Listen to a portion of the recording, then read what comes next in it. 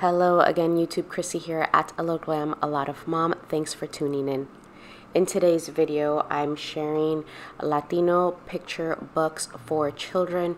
It's a big stack. I have over 10 books, and I'm also sharing a good stack of books in the YA genre for my teens. Enough of our Latino American history has been whitewashed, ignored, used as a political pawn, and confined to a month. I've been led to redefine Latino American history and Hispanic Heritage Month, and my children will know the stories of our heritage, so that is what has inspired this video. Maria had a little llama of the classic rhyme Mary Had a Little Lamb, with gorgeous illustrations inspired by Peru and the Peruvian Andes culture.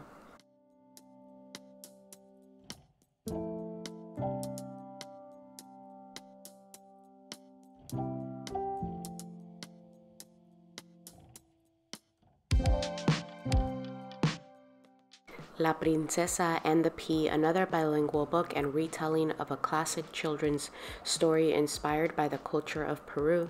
I love the cultural visuals of all the colors and patterns in the fabrics, and that the characters are whimsical in authentic fairy tale fashion.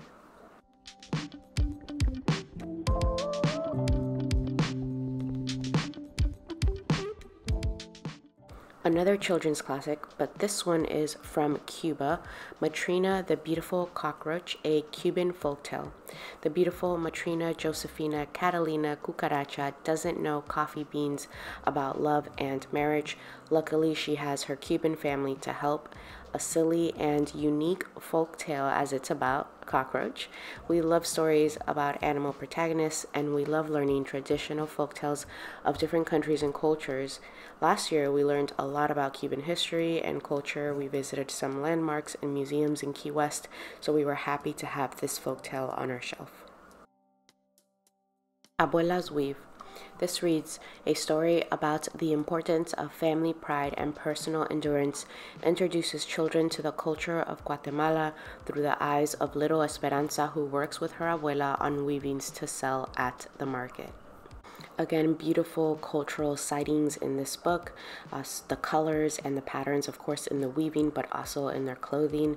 And I feel like it depicts a day in the life or the life of a traditional Mayan tribe with the villages and the houses and the buses and the markets. Along the Tapajós. This picture book, first published in Brazil, offers kids a unique look into the lives of children who live along Brazil's beautiful Tapajós River. So this is about a brother and sister who live in a small community along the Tapajós River in Brazil. Here, the homes are on stilts and everyone travels around by boat, even to school. When the rainy season comes, they must leave their village and relocate to higher ground for a while. But after moving this year, the siblings realize they've left behind something important, their pet tortoise, Titi. Unlike turtles, tortoises can't swim, and so the siblings are worried, and they sneak back at night on a journey along the river to rescue him. Sonia's Rainforest. In this picture book, we get to explore the wonders of rainforest with Sonia, an Ashaninka girl whose outdoors adventures are one day interrupted by a mysterious and puzzling discovery. This book gently touches on the topic of deforestation. It's also important for my family to learn about the people, society, and culture of indigenous heritage in North, South, and Central America, and learn why it's important to support these indigenous communities. A new kind of wild, and it reads, when Ren moves to the city, he feels lost without his wild. How will he ever feel at home in a place with no green and no magic? Ren discovers nothing makes you feel more at home quite like a friend. This storybook is inspired by the stories of the author's father, who told her about moving from Puerto Rico to New York as a child. I was looking for a book to gently touch on the topic of immigration and the cultural challenges and differences that immigrants face.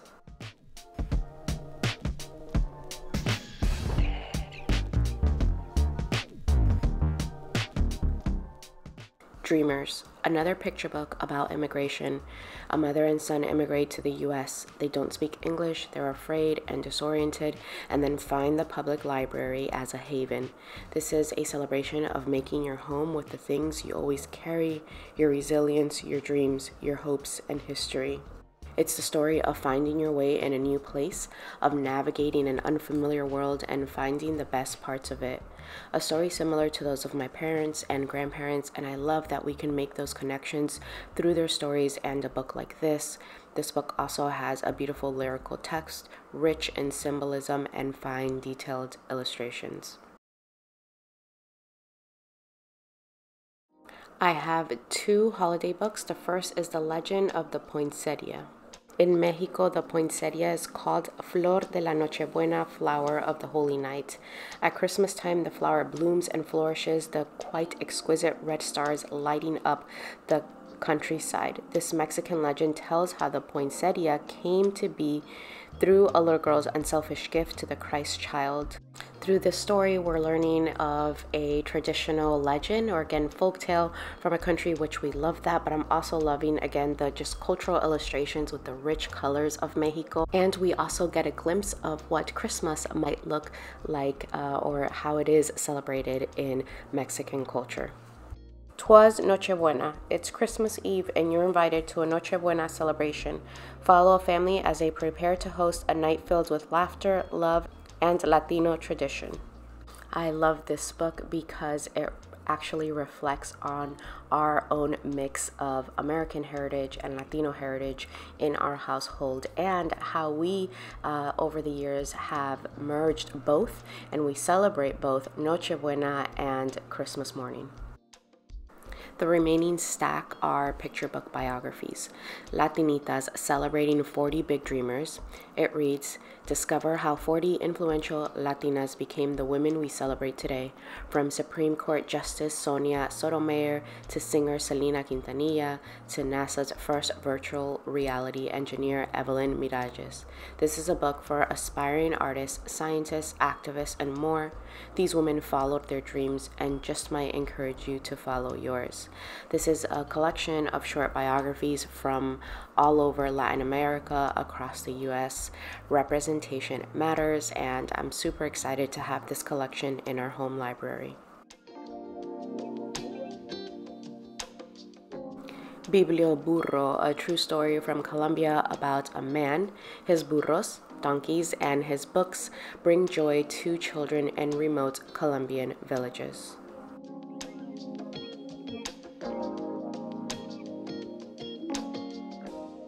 Another true story from my beautiful Colombia, digging for words, the life of Jose Alberto Gutierrez, and garbage collector in Bogota, who started a library with a single discarded book found on his route. And on Saturdays, kids like little Jose run to the steps of paradise to discover a world filled with books and wonder. Planting Stories, the life of librarian and storyteller Pura Belpre. This is an inspiring picture book biography on storyteller, puppeteer, and New York City's first Puerto Rican librarian who championed bilingual literature. Latina representation, advocacy books, storytelling, a library setting. Gosh, what's not to love about that? The color palette and illustrations in this book are just stunning. I love the depictions of San Juan in the roaring 20s, the dresses, hats, and the modesty of women and little girls in this era. And of course, the library illustrations, the tall building windows, shelves, books. Undoubtedly one of my favorite books out of this stack.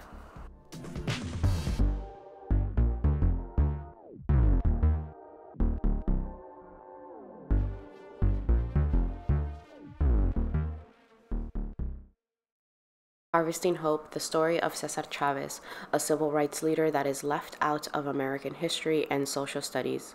When Cesar Chavez led a 340-mile peaceful protest march through California, he ignited a cause and improved the lives of thousands of migrant farm workers. Dancing Hands, How Teresa Carreño Played the Piano for President Lincoln. This is a story about a little girl who had to flee the U.S. with her family because of the Venezuelan Revolution. She felt lonely in this unfamiliar place, but when she felt sad, she had the piano to cheer her up. She could play anything, grew to be famous, and was invited to play at the White House. Yet, with the country torn apart by war, could Teresa's music bring comfort to those who needed it most? This book has a great message of courage and gently prompts discussions through hard topics like war, immigration, sadness, and a hard time in American history.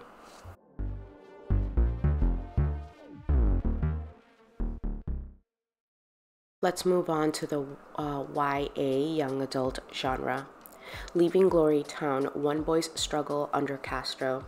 It reads, in this absorbing memoir, by turns both humorous and heartbreaking, Eduardo Calcines recounts his boyhood and chronicles the conditions that led him to wish above all else to leave behind his beloved extended family and his home for a chance for a better future. When he was 10, his family applied for an exit visa to immigrate to America, and he was ridiculed by his schoolmates and his teachers for being a traitor to his country. Even worse, his father was sent to an agricultural reform camp to do hard labor as punishment for wanting to leave Cuba, all while Eduardo is hoping that their visa is granted before he turned 15, the age at which he would be drafted into the army. My teens and I both devoured this in just a few days. If you could only pick one out of this stack of young adult genre, go with this one. The House of Broken Angels by Luis Alberto Urrea. In his final days, beloved and patriarch Miguel Ángel de la Cruz, affectionately called Big Angel, has summoned his entire clan for one last legendary birthday party. But as the party approaches, his mother, nearly 100 years old, dies, transforming the weekend into a farewell doubleheader. Among the guests is Big Angel's half-brother, known as Little Angel, who must reckon with the truth that although he shares the father with his siblings, he has not shared a life. Immigration and current events, a bittersweet family portrait, and being transported to a Mexican family house in San Diego, California, and La Paz, Mexico. Furia by Jamil Saed Mendez. It reads, in Rosario, Argentina, Camila Hassan lives a double life. At home, she's a careful daughter living with her mother's narrow expectations and her rising soccer star brother's shadow, and under the abusive rule of a short-tempered father. On the field, she's La Furia, a powerhouse skill and talent. She gets an athletic scholarship to a North American university, but the path ahead isn't easy. Her parents don't know about her passion. They wouldn't allow a girl to play football. I'm Not Your Perfect Mexican Daughter by Erica Sanchez. Perfect Mexican daughters do not go away to college, and they do not move out of their parents' house after high school. Perfect Mexican daughters never abandon their family, but Julia is not your perfect Mexican daughter. That was Olga's role. Then a tragic accident in the busiest street in Chicago leaves Olga dead and Julia left behind to reassemble the shattered pieces of her family. There are so many great dialogues and conversations that this book will bring up with my teens, like generational cultural expectations that run so deep in Latino families, being the first to go to college, cultural identity, immigration, fear of deportation, family sacrifice, and heavier topics like mental health, suicide, and sexual abuse. There is adult content in this book, so I would say that this book is for an older or more mature, almost adult teen. We Are Not From Here by Jenny Torres Sanchez, a novel of desperation, escape, and survival across the U.S.-Mexico border inspired by current events. This is about 3 teens who cross from Guatemala through Mexico.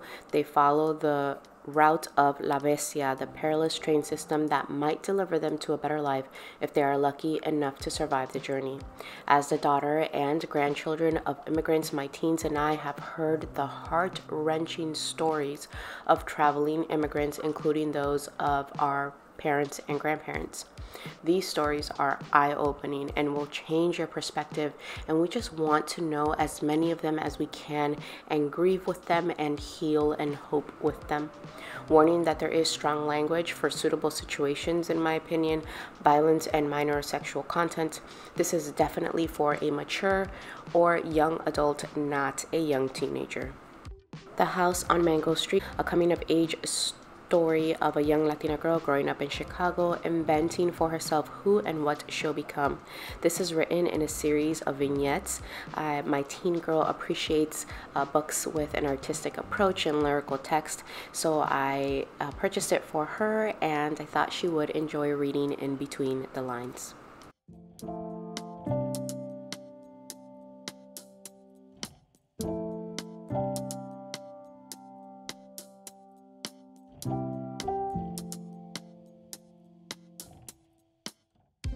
And I thought I'd share the resources that I'm using with my two groups of students, my teens and my younger elementary children, to learn and teach more about Hispanic American history. This is our America, a Hispanic History of the United States by Felipe Fernandez Armesto.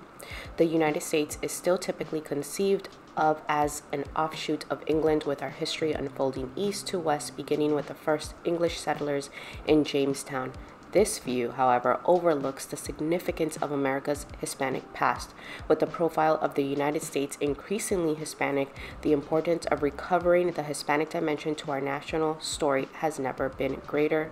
The United States clearly has a Hispanic present and future, and here it is, its Hispanic past presented with characteristic insight and wit by one of our greatest historians.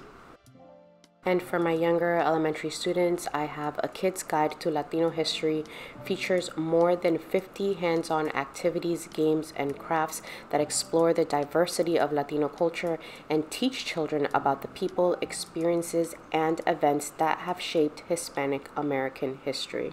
Latinos have transformed American culture, and kids will be inspired by Latino authors, artists, athletes, activists, and others who have made significant contributions to American history. This book covers a lot of Latin America instead of just a few countries. It begins with the history of each Latin American country featured, beginning with the settlers, and then it moves on to its connection to and immigration to the United States. It covers a little bit of social studies or cultural studies, as it touches on a festival or some sort of cultural celebration for each country, followed by a craft. So each feature is short, which is great for younger children, but I find that it is still very informative.